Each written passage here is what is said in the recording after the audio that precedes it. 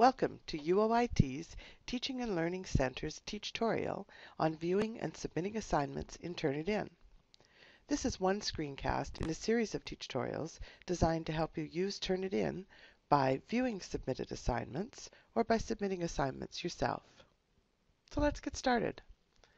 I'm going to log in with my email address and password.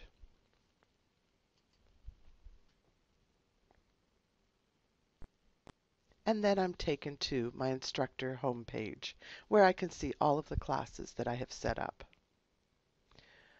One of the things that you can do in Turnitin is change yourself from an instructor to a student so that you can see what your students see. We're going to work with ABCD Class 1, and I'm going to change from instructor and select student. So now it's as if a student has logged in with their email address and password into Turnitin. They will also see from their student homepage a list of the classes that they have joined. So in this case, there are no classes that they've joined, and we're going to select Enroll in a Class. And we're going to have this student enroll in that class, the ABCD class. Remember, there's a section ID that goes with that class that you will have given to the students, along with a password, which we made simple in one of the other tutorials. The students then click on Submit, and they are now enrolled in the class. They select the class, and now they see the assignment that's been set up with the name of the assignment, when it starts, when it's due, and the status. They can also look at the Show Details to see more information about the assignment, including the Please Allow 24 hours for resubmitted assignment reports to generate. Now this student is ready to submit their assignment. They click on the Submit button, and they're given two options for submissions. One is a single file upload, and the other is a cut and paste upload. With a single file upload, they provide their name, the title of their paper, and then they browse through the file system to find their paper. Click the button for upload. It takes a few minutes for the submission to happen, and then they're given a review page that tells them that they're now ready to submit this paper. So they now click Submit yet one more time. They can look to see if they have the right paper. And two things happen once they've clicked the Submit button. One is that they will have confirmation that the submission was successful, and the other is that they will receive an email to tell them that they have submitted the paper.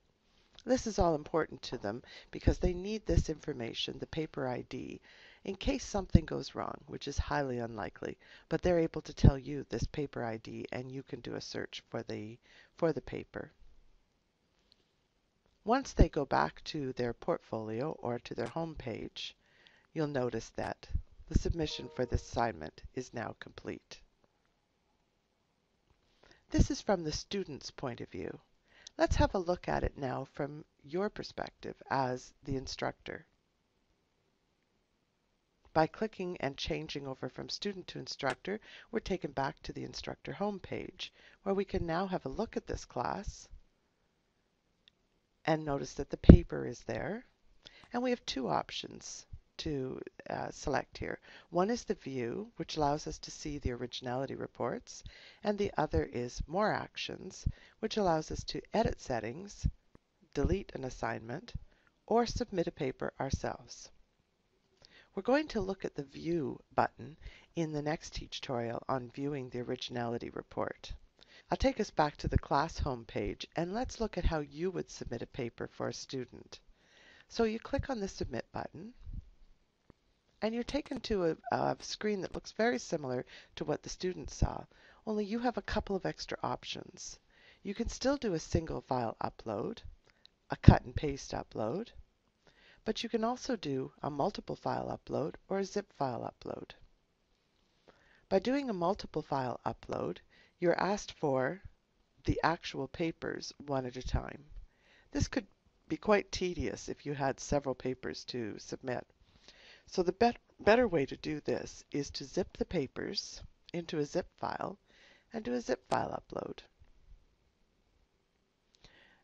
Turnitin gives you all the information that you need to know about what the requirements are for a zip file, and then you just browse your local system for the zip file and click on Upload.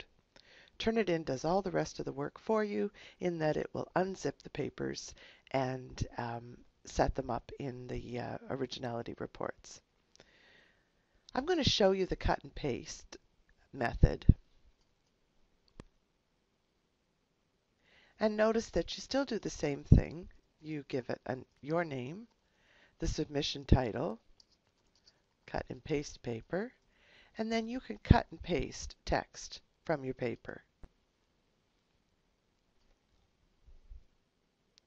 So I'm just going to copy that.